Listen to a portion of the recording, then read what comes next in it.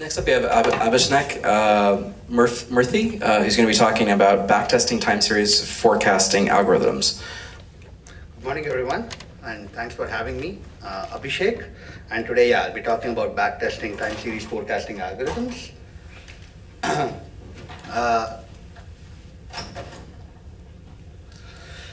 So I'll also discuss how we can implement some of these concepts in a couple of popular open source Python time series libraries, SKForecast and SKTime.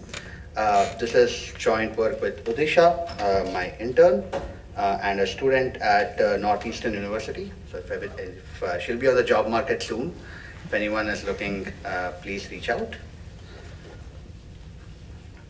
I work at Schneider Electric, which is a French company. It's a global energy management and industrial automation leader. I'm based out of Boston. Primarily work with IoT data, which is often in the form of time series. Anomaly detection, time series forecasting, classification are super interesting to me. I also teach at Northeastern University, where we cover these concepts as part of a graduate course. Before all this, I got my PhD in computer science from Stony Brook University on Long Island, and these are some other places that I have been associated with. So really happy to be here, and thanks again.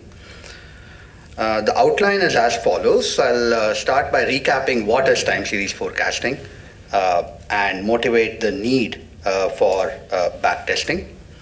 We'll get a brief overview of the process and then get into the core iterative process that lies at the heart of backtesting. We'll take a deeper dive into a couple of issues that are relevant, specifically windowing functions for time series, and what do we do between forecasts when new set of data becomes available. After learning all these concepts, we'll try to apply them on an illustrative example from energy management using SKTime and SKForecast. And finally, no pun intended, think about next steps and see how we can apply what we just learned to take it to the next level to things like hyperparameter tuning. Forecasting.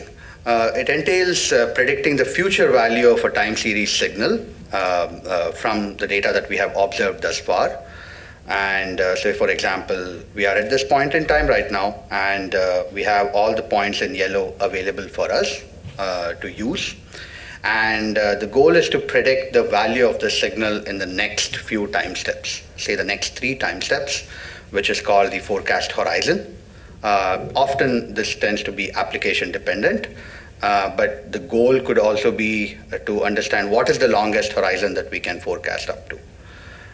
Let's say that is given to us for now, and we want to sort of, once we have done the prediction for the next 3 time steps, we can iterate. Maybe more data has come in, and we want to continuously keep predicting the next few values based on whatever observed data we have thus far. This is typically accomplished using machine learning based forecasting models. And I'm just showing the typical inputs to these models, right? It's very common to take the historical values of the signal itself because recent history is a good predictor of what's coming up next. So the recent values of the target variable are a very common input to these models. We may also want to rely on exogenous data, so data that's coming from outside, like time of day, weather patterns, to make predictions for the target. Now, these exogenous variables can come from the past, right? But they can also be forecasts in themselves. So we can use forecasted values of these exogenous variables to predict our target variable. A common example is the power product produced by windmills. Right? So if you have forecasts of the wind speed, it tends to be a very good predictor of the power generated. So we can use the forecast of the wind speed to forecast the power generated. As I mentioned, we use machine learning based models to develop these forecasting models. And here are a couple of examples, right? So let's say we have these 15 data points given to us, this time series, and we want to build a forecasting model for them. some really simple example. By the way, all this discussion will be model agnostic because we don't care what kind of model you are evaluating. Let's say we start with the simplest linear regression, where the next time step is modeled as a linear combination of the previous time steps. So here we have x hat of t plus 1, which is the next value, being modeled as a function of the past 3 observed inputs, xt minus 1, and xt minus 2. We can also have random forests, slightly more complicated kind of models that ensemble regression trees to make the final prediction. Let's say the data scientist wants to develop this model for rolling out in production. Before they do that, they need to establish the efficacy of their model. One of the most important KPIs for any machine learning model is to demonstrate how well it generalizes to unseen data. So they are interested in showing that, sure, my model has learned this training set well, but it can actually forecast on data that it hasn't seen thus far. This is the central concern when it comes to evaluating machine learning models. So when we look at tabular world, we accomplish this using cross-validation, right? Where essentially we start off with the data that we have available for training, and we split it up into different folds. In the first round, we may want to reserve the first fold for testing and train on the rest of the data that we have. And then we can evaluate the model on the test fold to get an initial estimate of the performance. Let's call it E1. And we repeat that on all the folds so that every data point at least participates in testing once to get multiple performance estimates. What this does in the tabular world is it ensures that all the data that is available has been used for training and testing. And also we get more robust estimates of the model performance itself because we do this multiple times. Also, it enables hyperparameter tuning that we are going to talk about later in the talk. Now, all this is not possible to do with time series, right? We cannot create multiple folds on temporal data because there is an inherent sequential nature to the data. And moreover, there are some aspects to time series forecasting, especially in production, that are unique in the sense we may want to do forecasts after every few time steps. And so when that time elapses, the model has access to new data. And so we may want to ask, what would the model do in production with that new data as it becomes available? We may want to train the model again, or maybe ignore it. So it's these settings that the data scientist needs to consider, these application requirements that the product manager has to specify so that we can account for them in the evaluation process. And that's where backtesting comes in, right? So backtesting is the process of using the historical data that is available to us to train the forecasting model and evaluate it in settings that are similar to what it would encounter in the production system. Right? Let me illustrate this again with an example that we have. So in this running example, we have these 15 data points. The first step in backtesting is to sort of create an initial training window, which is established by these first 9 points that is given to us. And that automatically establishes the first test window as the next 3 time steps. And we can go ahead and train our model on it. Once we have the model, we can generate these predictions, which are shown in blue here. Note that we actually have the observed history for time points 10 through 12. And then we can compute how far off our predictions, how far are our predictions from the ground truth. For this, we can use any of the multiple performance metrics out there. There's a very rich literature on performance metrics for forecasting that I'm not going to delve here. I'm just listing a couple of most popular ones, MAPE and MSE. So we can, once we have the first set of predictions, we can compute our performance metric and see how far off we are. And then ask, what would the model have done in production, right? When is the next forecast expected from the model? Fine, we made a forecast at t equals to 9. When is the next forecast expected? Let's say for simplicity, the next forecast is actually expected at time 12. That is after the horizon has elapsed. And so then the question is, by this time in production, the model would have seen 3 new data points, 10 through 12. What do we do with it? What does the model do with it? Does it ignore it, or does it use it somehow to make the next set of predictions from t equals to 13 through 15? And that's the kind of evaluation that we want to do before we can make the next set of predictions, compute the forecast, and iterate. Compute the metrics and iterate. So this is sort of an overview of what backtesting looks like. It essentially entails making predictions, computing the metrics, but then asking what would the model do for the next forecast. So in the next few slides, what we're going to do is take a slightly deeper look as to how this works and how we sort of generate these multiple estimates of the performance across the data that we have to create a benchmark for the model. So here's the canonical iterative process that lies at the heart of backtesting. Right? Again, let's take the same example. And here, instead of training on the first 6 data points, let's say we are training on the first 9 data points. Here, I'm going to start with training on the first 6 data points, just to give us a few more test folds so that we can illustrate this process. We want to create a model with the 15 data points, and we say that the first initial training set consists of the first 6 points. The first step in backtesting, of course, is to create the initial version of the model using this data, M. Let's call it M, and we can use it to make the predictions. We have the forecast for time steps 7 through 9, and remember, we also have the ground truth. So we can compute the performance metric. Again, this could be any performance metric, and also reminder that all this is model agnostic. So once we have computed the initial performance metric on this window E0, we again ask, what is the application's requirement of the model, right? When is the next forecast expected? Say, again, for simplicity's sake, the next forecast is actually expected at t equals to 9. That is when the horizon has elapsed. And so we have to ask, how do we handle this new data that has come in, right? Do we expand the view of the potential training set that the model has, or do we just simply ignore it? So how do we sort of move this window of training data that is available? And also, as more data comes in, what do we do with it actually, right?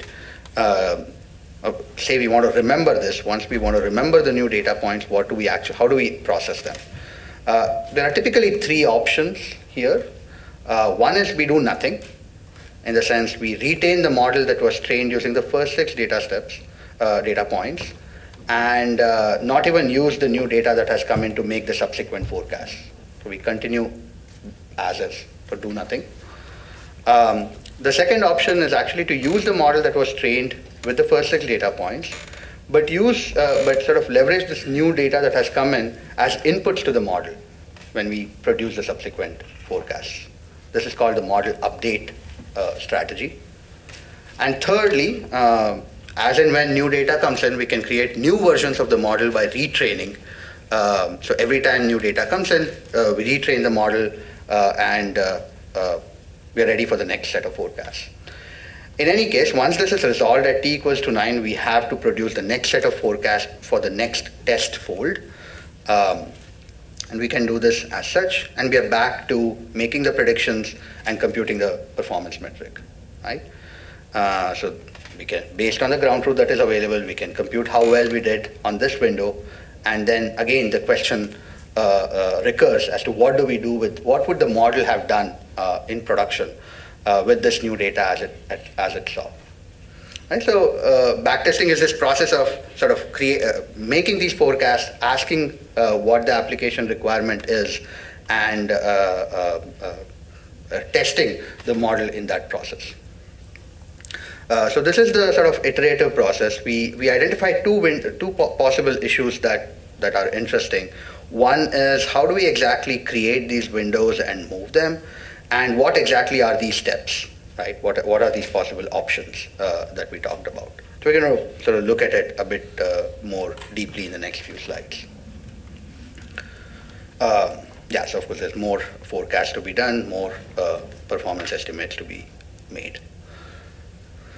At a high level, I mean, there are several options possible for defining these windowing functions for our data, but the most basic options entail either sort of expanding the window as more data comes in. So in this option, we remember all the data that we started off with, and we keep adding the new data as it comes in. So this is all the data that the model has available in the next round.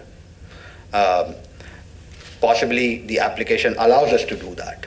But there may also be a case where there are constraints on how much data you can remember, in which case you may want to slide the entire window to the right, thereby remembering the most recent data that you have, and only use this most recent data to make the subsequent rounds of forecasts. And there is everything in between, right? I'm just showing you the two most basic options here. Moreover, it's important to note that the prediction may be requested sooner than the forecast horizon itself, right? So for example, if we are trying to do forecasting for such that the forecasts are fed into a model predictive controller that is essentially optimizing the actions of an agent, we may want to actually make these forecasts much more frequently. So even though the forecast horizon is of 3 steps, we want to generate a forecast at every time step. And so in this case, the window will not move by 3 steps at a time. It may move slower, but you can, of course, either expand it or slide it, as we talked before. Right? So this is these are sort of some very simple ways of configuring these windowing functions. But as I mentioned, there is everything in between. There's a lot of mixing and matching that we can do.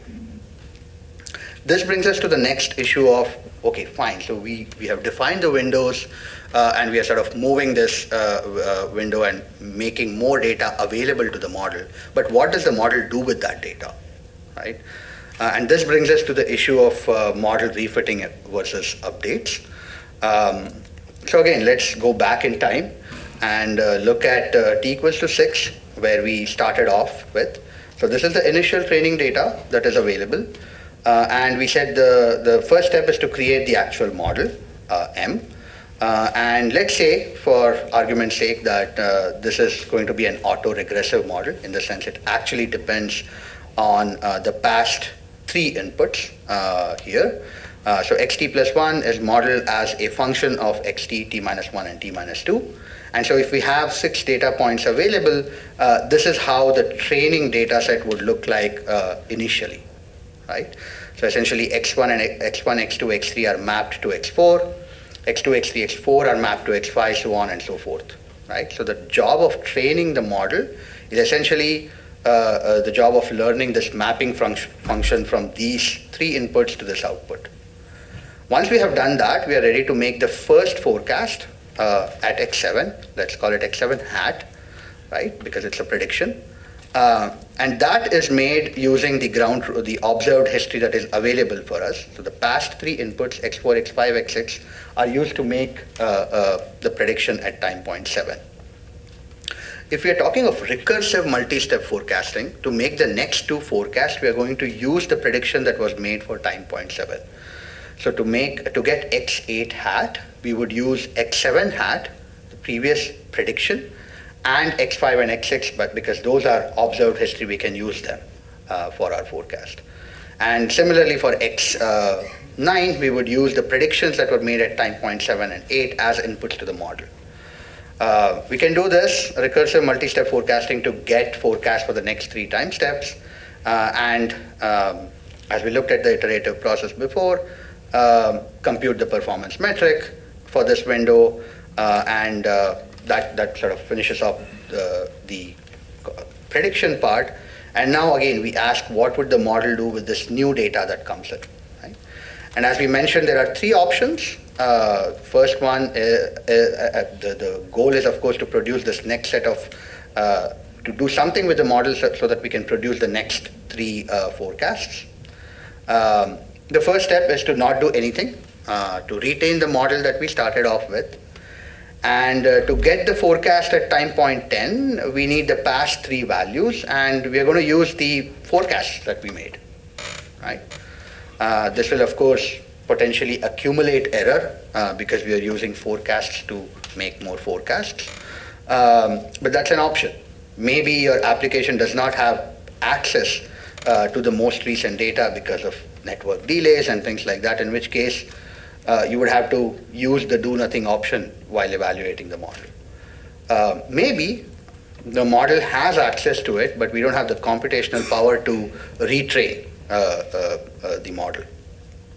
In which case we're going to use the observed history that we got, but retain the same model to make the next set of forecasts. And finally, we can take all the data that has just come in and add it to our training data set and retrain the entire model from scratch. So now we have expanded this data, so we have new mappings to learn, and then use the most recent history to make the forecast for X at time point 10, right? So hope this clarifies what we mean by model update and model refit, and of course do nothing. And depending on the application constraint, one would have to sort of program them and evaluate the model accordingly. And we sort of make these choices in each window. We don't have to do either update or refit in every time step. We may want to keep updating the model till sufficient data becomes available and then refit. Again, this is an option that the product manager can pass on, and we can test that strategy also. So I hope this clarifies how backtesting works and what are the issues in it. Let's see how we can apply it in a very simple public data set. This is power consumption. This is hourly power consumption in a particular market in Pennsylvania. And we're just looking at 125 days worth of data. And this is power consumption in this particular market. Let's say we reserve 80% of the data for training and backtesting.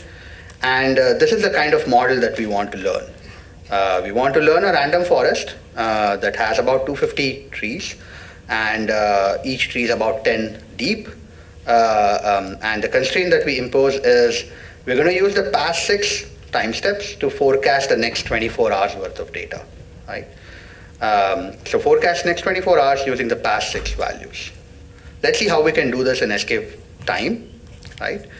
So this is how we sort of declare our sort of the model itself.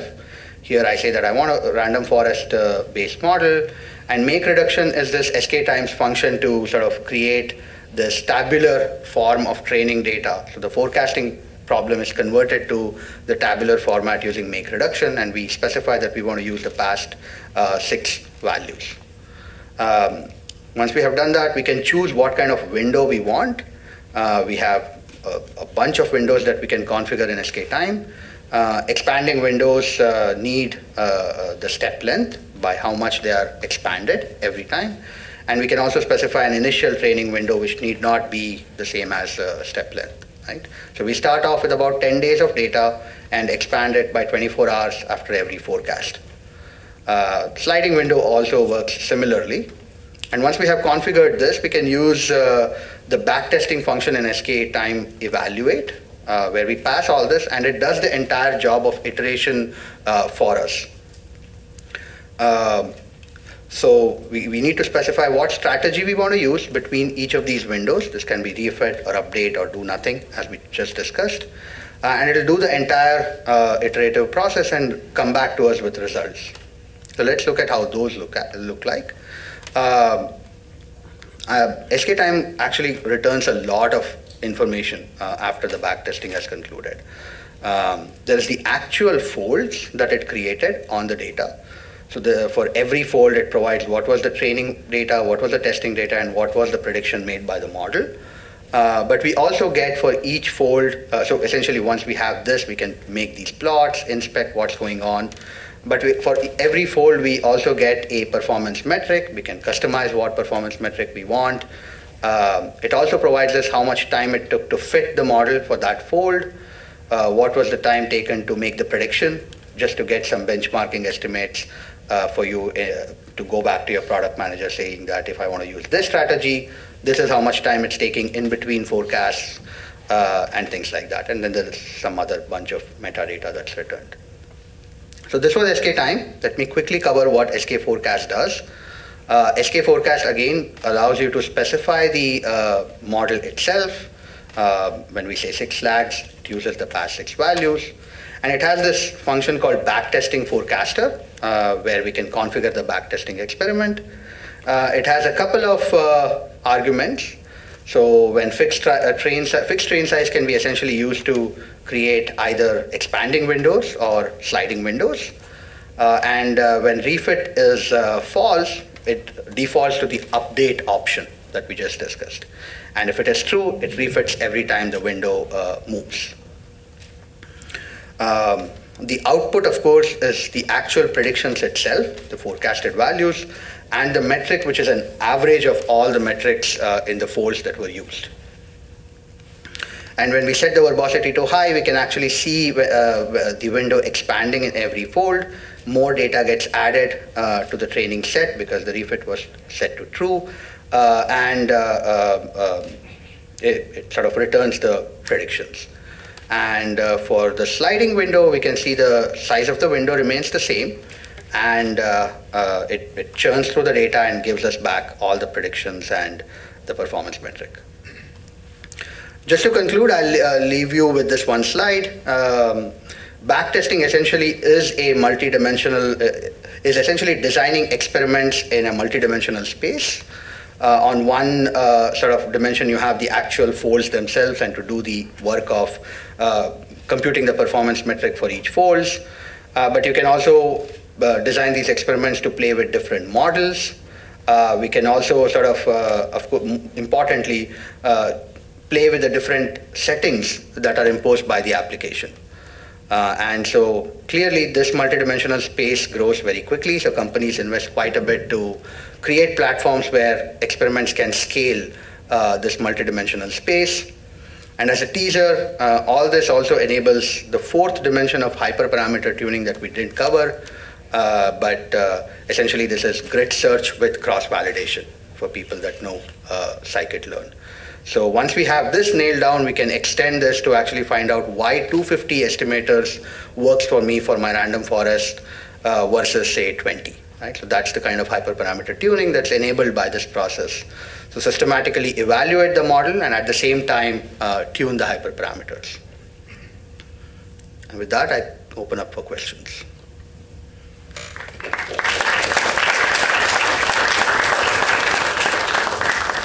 We have time for one question.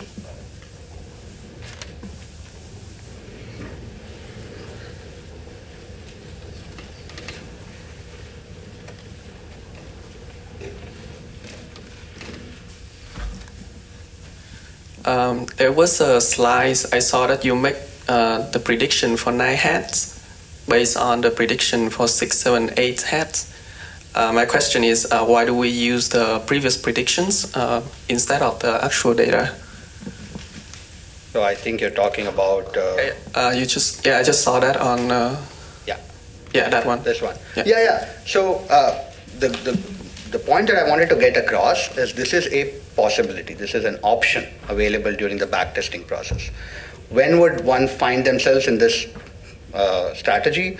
Maybe there is some delay because of which the model does not have access to the most recent data. The data is there, but the model doesn't have access to it. So if you find yourself in such a situation, you need to use this option when evaluating the model. Right? So assuming that the model data will be available will send you off track. Right? So this is an option to consider and ask yourself, is this your situation? If not, great. Let's use the most recent data and update the history that is available. Right? So there are just different options when designing the experiment.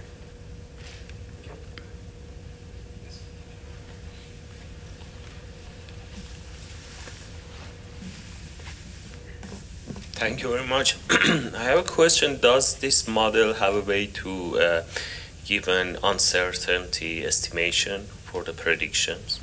Sorry, Uncertainty estimation, does it provide something for that? Yeah, so conformal predictions are a hot topic in forecasting. So that is another dimension to all this, right? So we can, when configuring these experiments, we can ask how can we play with the forecasting settings so that some uncertainty requirements are met. Right, so that could be the product manager's request, saying that I don't want point forecast, I want distributions.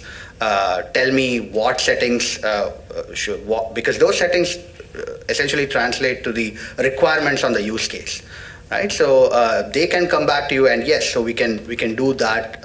We can explore that dimension also when setting up our experiments. Absolutely, it's an important line of work right now. Okay, thank you very much. Thank you.